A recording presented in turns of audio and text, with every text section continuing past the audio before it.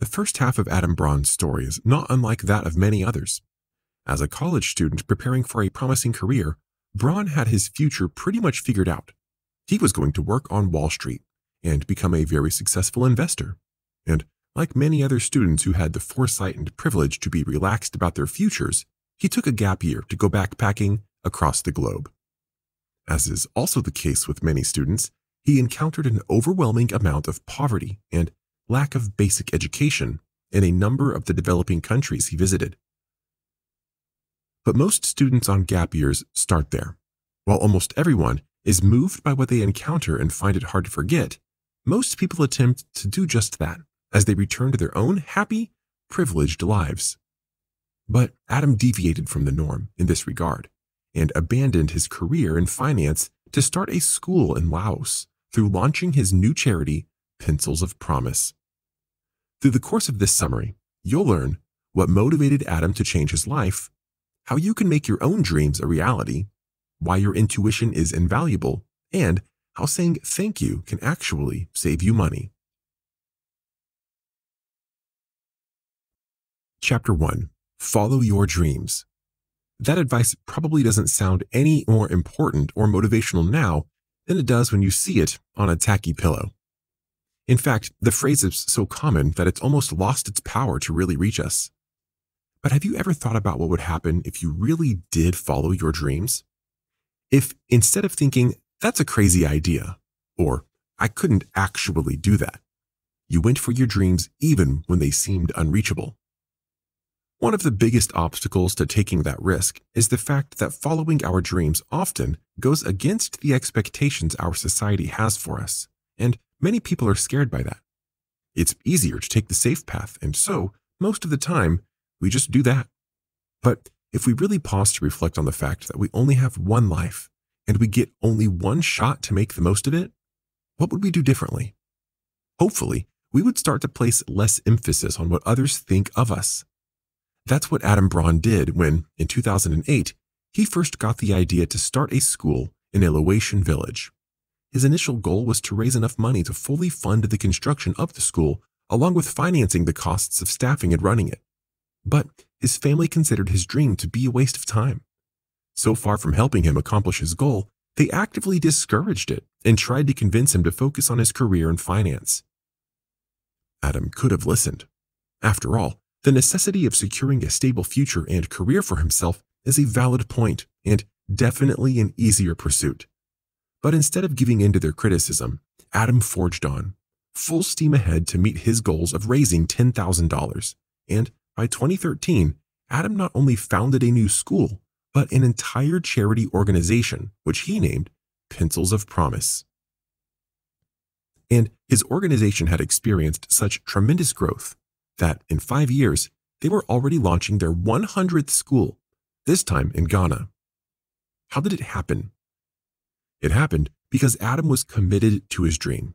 Although neither he nor anyone else had imagined he would ever achieve that level of success, his persistence and belief in his goal enabled him to turn a seemingly unreachable goal into a proven success.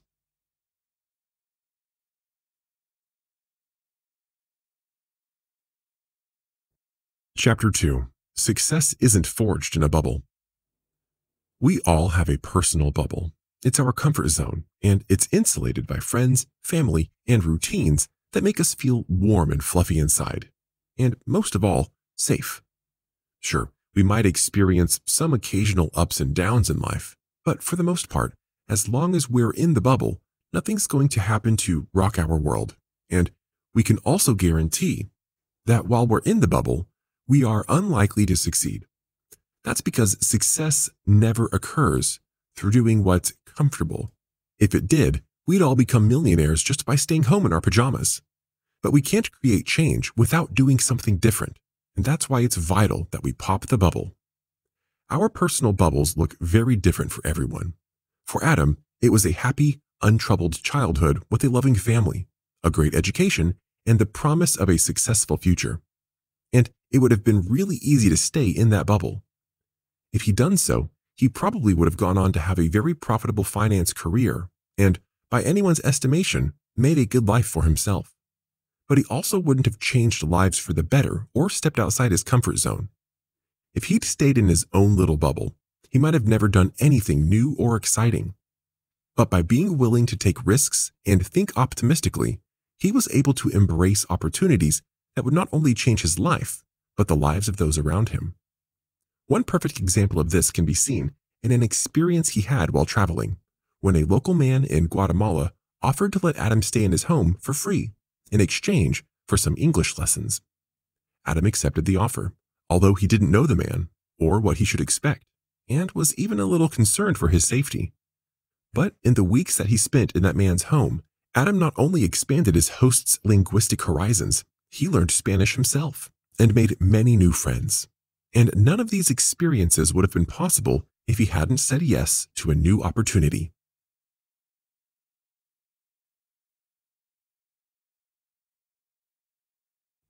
Chapter 3.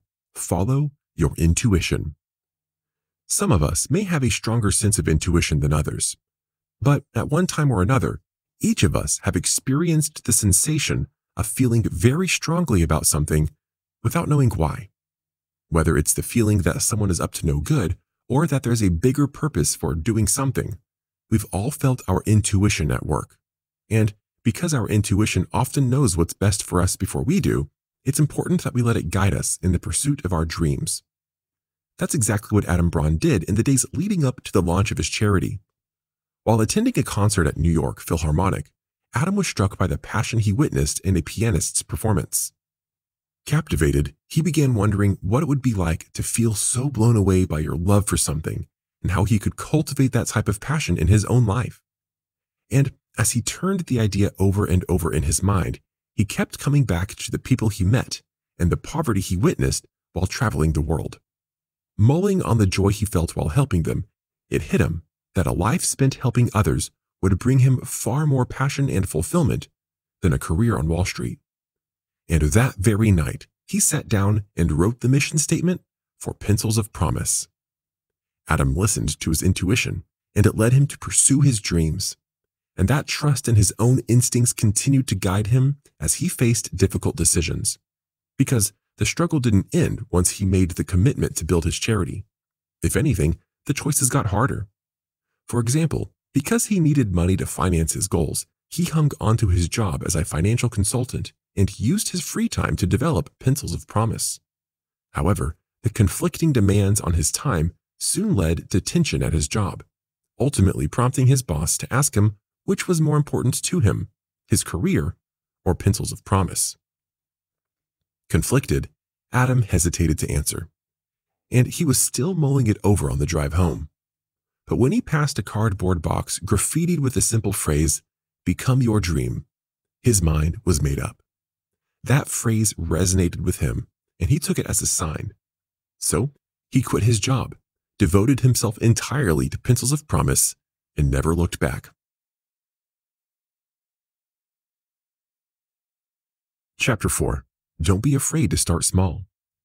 When we're brainstorming our dreams, we're often not at our most realistic.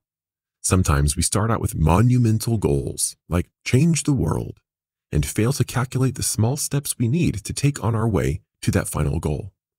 But remembering to think small can help us take advantage of important opportunities we might miss otherwise.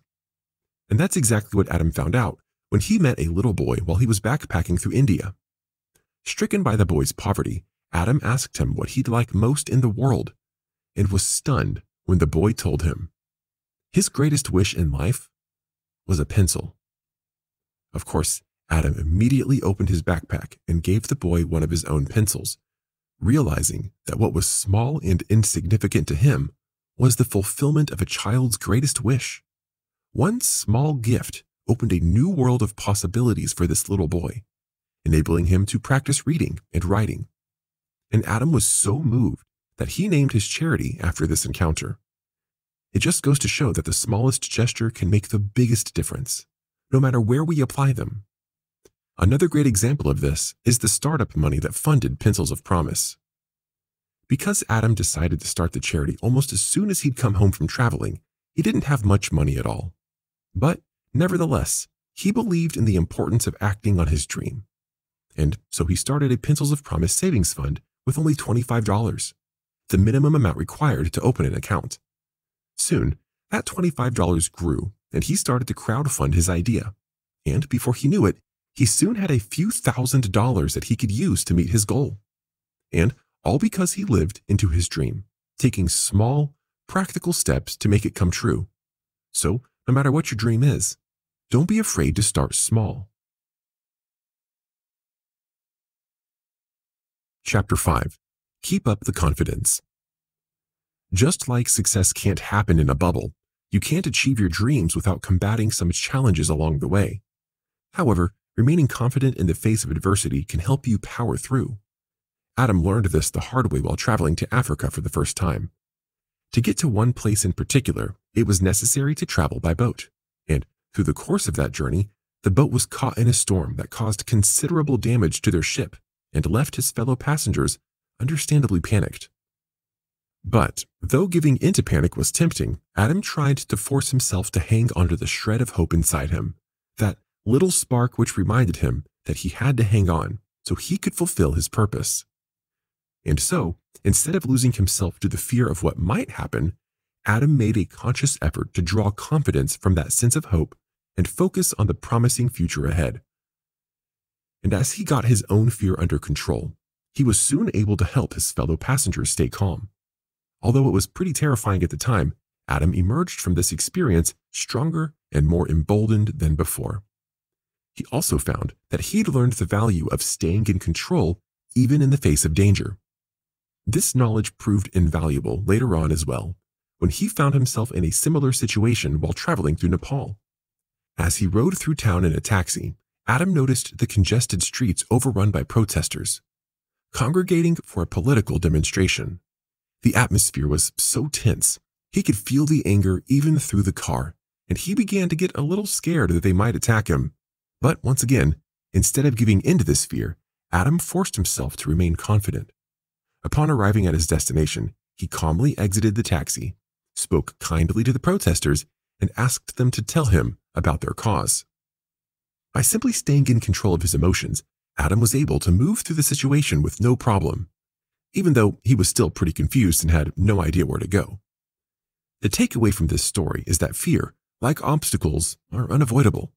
You're going to face them at some point in your quest to make your dreams a reality. But instead of shrinking from your fear, learn to embrace it and let it make you stronger. Chapter 6. Talk the talk. You might not think the words you choose can have that much of an impact on your goals, but you'd be surprised. Because while it's amazing to have a good idea, the way you present that idea to people can mean the difference between success and failure. That's why we have to make an active effort at using language to our advantage. If it helps, think of presenting your dreams like it's a commercial. How would you sell your idea to others? What words would you choose to motivate people? How would you convince others to support you? Adam was faced with each of these questions when he was seeking funding for Pencils of Promise, and he learned about the power of language the hard way. Initially, because it was a charity organization, Adam used the term non-profit to describe what he was doing. But although non-profit is definitely a good thing and simply means that your organization is doing charitable things for the sake of doing good, some potential donors still object to the negative vibe of non. So, Adam opted for a more positive tone by pitching Pencils for Promise as a for-purpose organization. And in doing so, he generated more interest and more funding. Another important use of language is the communication of ideas. Communication is, of course, essential to sharing your dream with others, and communicating the right thing at the right time can often grow your success beyond your wildest dreams. Adam discovered this when he first began toying with the idea of expanding his organization's work to Ghana. Although they had been concentrated in Laos since the charity's genesis, Adam was inspired by their almost overnight success and wondered if they could afford to expand. And though he kept the idea to himself for a while, thinking he'd wait and develop a more concrete game plan before sharing it with others, he wound up pitching it on impulse during a charity gala. In a spur-of-the-moment appeal for donations, Adam told the guests that if they could raise $1 million that evening, Pencils for Promise would open a new school in Ghana. Just a few months later, They were breaking ground on their very first Ghanaian school. Chapter 7. Be an inspiration. Remember our earlier discussion about how success can't happen in a bubble? Well, one of the biggest reasons for that is the simple fact that you need other people. Just like we can't live our best lives without receiving the support of others, we can't fulfill our dreams without support either. Throughout the course of our lives, we should be serving, listening, and supporting our fellow humans and allowing them to do the same for us. But when you're trying to change the world for the better, these steps become even more vital, along with one more requirement: inspiring others. Because it's great that you believe in your dream, but you need others to believe in it too. Whether their support comes in the form of volunteer work, encouragement, or donations, inspiring others to believe in your goal is one of the most crucial parts for achieving any dream. So, as you're thinking about how to recruit others to your cause, it might be helpful to implement Adam's tips for inspiring others. One of the most important things he's learned is that you only get one shot at a first impression. We all know that anyways, but what we might not know is the importance of practicing that on both an individual and mass scale. It might seem easy to make a great impression when you're only meeting one person, but if you have the opportunity to speak in front of a large crowd, you've got to make an active effort at making every person in your audience feel important. That probably sounds like a tall order, especially if you're speaking to a crowd of hundreds, but Adam recommends tackling this through the one person, one thought rule. That means, while speaking, you should establish eye contact with one person in your audience for the amount of time it takes for you to talk about a certain thought. Once you finish that thought, move on to another listener and do the same throughout your entire speech. Doing this will help people feel as though you're talking directly to them, which will help them connect with you and get invested in what you're saying. In conjunction with this rule, you should also keep in mind that it doesn't matter how many people listen to you. It matters how much you inspire them. And that's true even if you only inspire one person. Adam learned that firsthand when Pencils of Promise was just getting off the ground. At this stage, he and a few friends were touring the country, speaking at universities and inviting people to volunteer with them. But the very first speaking engagement was attended by only one person. And although he was very disappointed and tempted to leave, Adam decided to pour all his heart and passion into his speech, the same way he would if an entire crowd had shown up. And it paid off, because that one listener wound up becoming a dedicated volunteer. Chapter 8. Thank others for their support. Now that we've discussed the importance of acquiring support, it's even more important that we talk about acknowledging that support. Adam knows the necessity of saying thank you, and it's something he puts into practice every day as he acknowledges the invaluable contributions of those who help keep Pencils of Promise running. One of the ways he showed his gratitude was in dedicating the very first school he opened to his grandmother. Although his grandmother hadn't directly contributed to the creation of his school, Adam believed that her legacy of love and sacrifice had given the life and opportunities he enjoyed. A survivor of the Holocaust, she had immigrated to the United States with nothing, in the hopes of creating a better life for herself and her children. Without her bravery, Adam felt that he might not have ever grown up with the love, strength, and family support that inspired him to pursue his dreams. But in addition to thanking his family, Adam also consistently practiced thankfulness in his business interactions. For example, 2 years after Pencils of Promise had gotten off the ground, he realized that he'd never personally thanked the very first donor who gave a substantial amount of money to his cause. So in order to feel like he'd done the right thing, Adam wrote a belated thank you note and apologized. He thought that was the end of it. The kind donor had given, and Adam had finally thanked him. Case closed, right? But much to his surprise, the donor wrote back. He was so touched by Adam's commitment to personally thank him that he made another donation, this time ensuring that the Pencils of Promise headquarters would be built for free. So, in this case, Adam not only did the right thing by thanking others for their support, he also learned that saying thank you can sometimes save you thousands of dollars.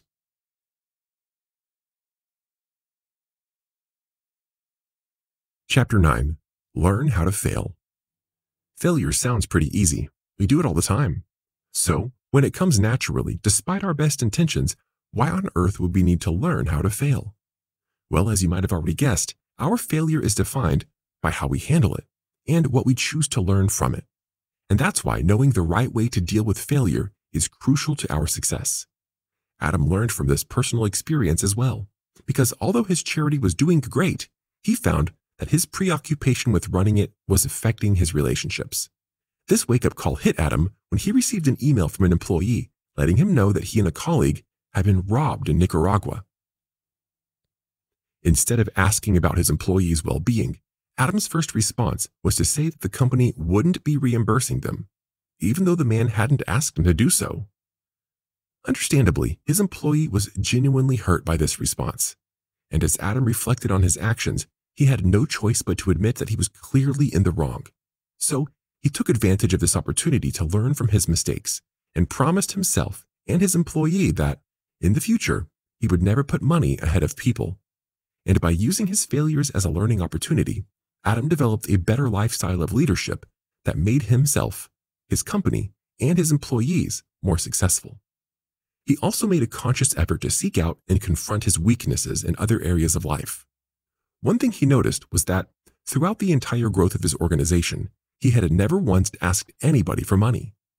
Although he had orchestrated donation appeals and shared his cause with as many people as possible, he had never directly said, "Would you be willing to donate?" And he realized that this was simply because he was afraid of rejection. Recognizing that this fear was holding him back, Adam set out to tackle it and confessed to the